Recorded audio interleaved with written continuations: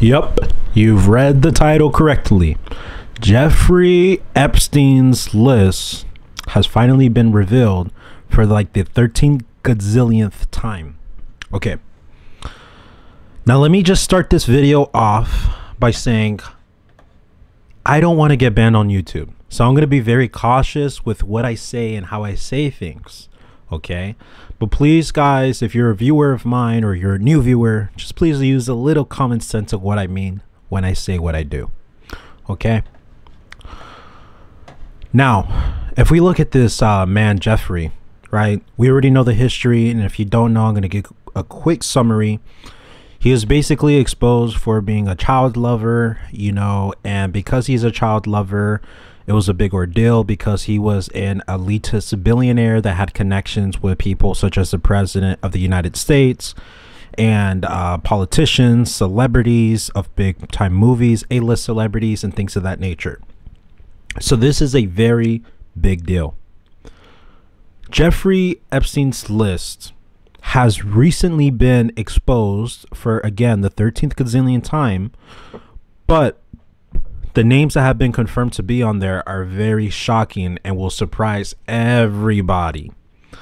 So I got the list and I'm going to put it right here beside my beautiful, handsome face so you guys can see it.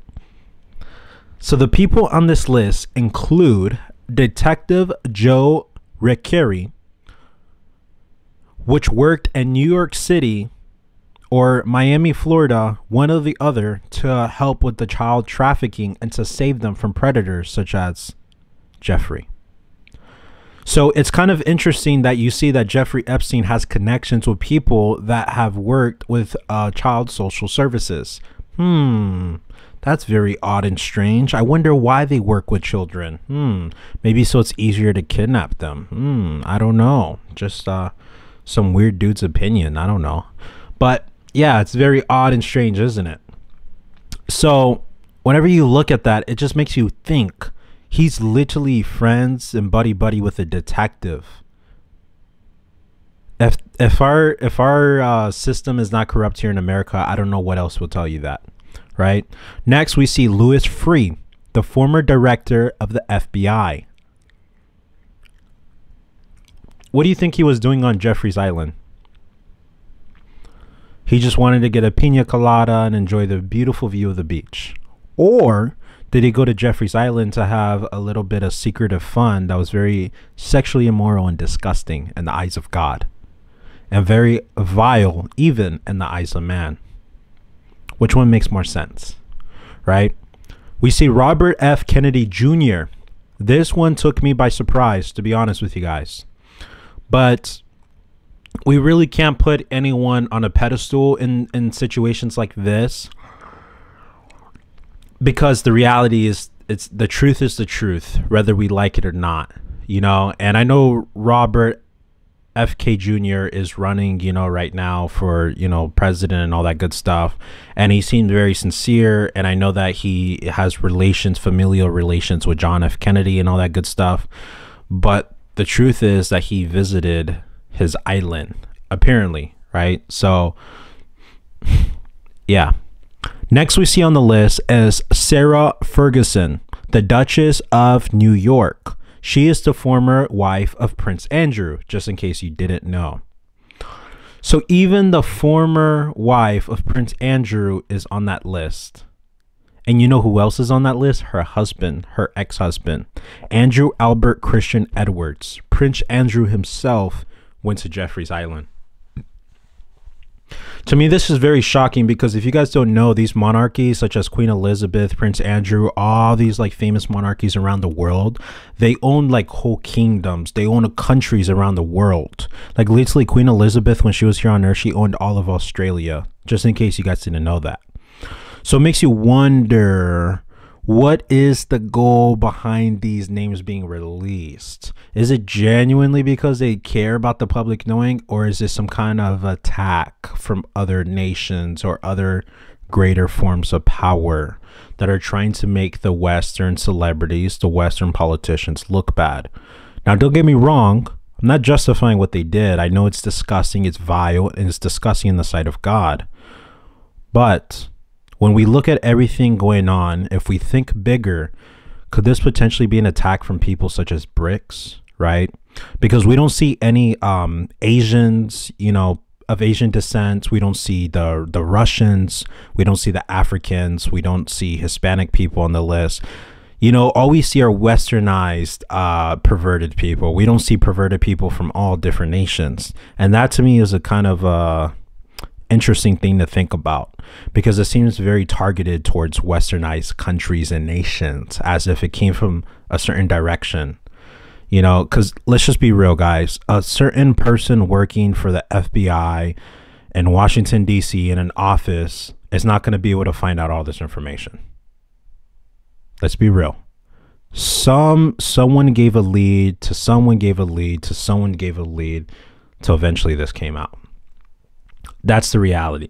The question is, how did they find out, and where did this information come from? I know I may be getting a lot of hate from this, but it's just reality. Think bigger.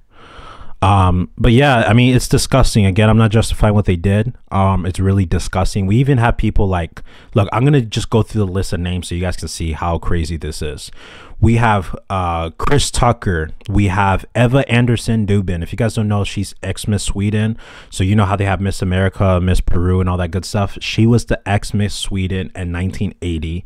So there's actually another theory about that. I'm not going to take up the whole video explaining it, but to sum it up, basically, there's a theory that goes that the Miss America is a Miss Sweden, the Miss Bolivia, Miss Filipina, whatever, that they actually have sexual relations with the judges, or they have sexual relations with satanic elitists, and they purchase them out for them to become #1.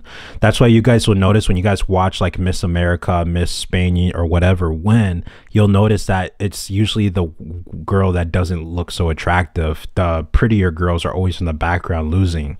And the reason that is because the one that wins has to commit to sexual relations before winning. That's a whole nother video in itself though. But outside of Eva Anderson, you see Bill Richardson. He was a former governor of New Mexico. Kind of wild, isn't it? Then after that, you see Cameron Diaz, Bruce Willis, George Lucas. And if you guys don't know who he is, he's the creator of the Star Wars Saga series. So when you guys look at Star Wars, he is the creator of Star Wars. Crazy, right? I know. Then you have Kevin Spacey. You have Michael Jackson. I know. To many people, this may upset them, but the reality is Michael Jackson was clearly a child lover, to say the least.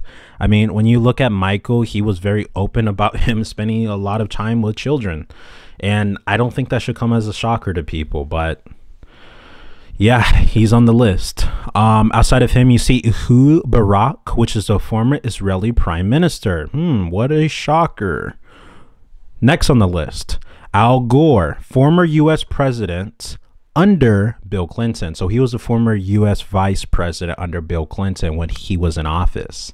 And he went to Jeffrey's random island. Then you have Leonardo DiCaprio. And this one took me by surprise too. But honestly, it shouldn't be surprising because they're all a part of the industry. They're all satanic elitists. And Leonardo DiCaprio, it's shocking for probably a lot of people because he's seen as this like very attractive man that can seem to get like probably a lot of beautiful women, right? And to say the least, not just beautiful women, but beautiful women that are rich, wealthy, have power at his level. But unfortunately, because they're satanic, they don't like women. They like children more. So, yeah. But next on the list is John Connolly. He investigated Jeffrey Epstein in New York City. So the man that was sent to investigate Jeffrey Epstein for child loving was a child lover himself. I wonder why Jeffrey Epstein could never be fully investigated. Because he was dipping his hands in the pudding as well. But when we look next, we also see David Copperfield, America's stage magician. He was a very famous magician back in the days, and he liked children as well. He was a child lover. So do we see Hillary Clinton. This honestly doesn't come by surprise. Then we see Donald Trump, and we see Bill Clinton. Nothing shocking there.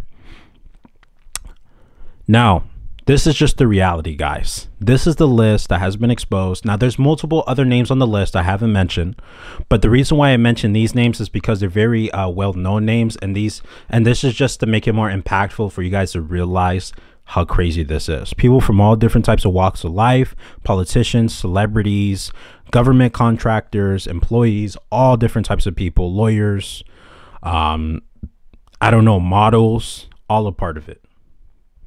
It's a very scary world that we live in, but we must trust in Jesus Christ. You know, guys, let me know what you guys think about the list, because honestly, I think that they are all child lovers. And honestly, they should all be arrested. If we're being honest, they should all very much well be arrested.